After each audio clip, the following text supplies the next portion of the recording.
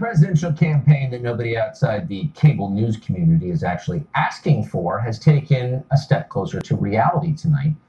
The Creepy Porn Lawyers 2020 campaign has produced its first political ad. It will air soon on Facebook and Twitter.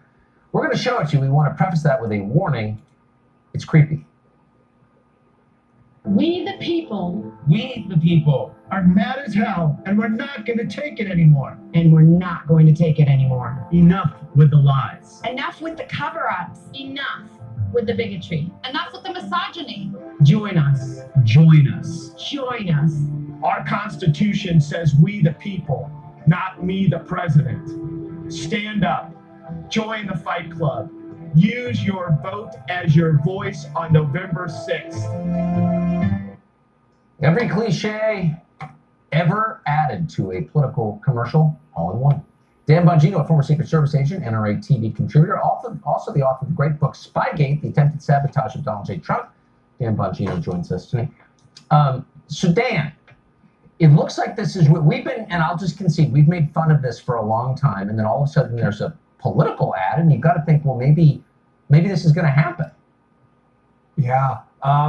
Tucker, I'm sorry, I usually don't crack up on TV like this. I've been doing this a little while now.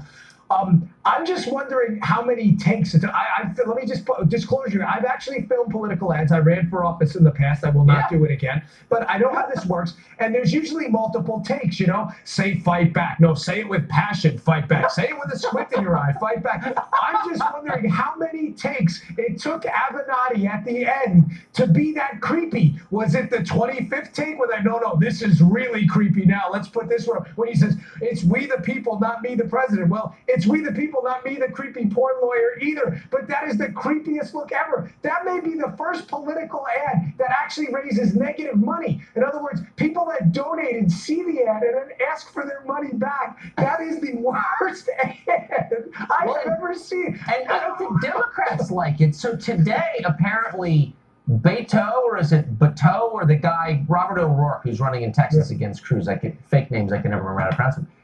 He attacked Creepy Porn Lawyer as not representative of the Democratic Party. Do you think that's fair? I mean, he's challenging, the Creepy Porn Lawyer is challenging Don Jr. to mixed martial arts matches. Tucker, I don't know. Listen, I'm not a fan of Robert Francis O'Rourke. I'm a Ted Cruz supporter. But listen, he's right on this one. I mean, is this really the guy you want, charging ahead on the battlefield as like the flag bearer of the Democrat Party, challenging Don Jr. to MMA matches, representing people in porn cases against the president, throwing out allegations that have been widely debunked by media people? I mean, this is the future. And the fact that he's even showing up in these states and gathering crowds, Tucker, doesn't really speak well to the Democrat Party right now. No. If this is your bench, you better work on that farm system, man, because you guys are in a lot of trouble. You know what? I agree. I'm with Beto O'Rourke on that as well. Dan Bongino, great to see you as always. Thank you. You too, brother. Take care.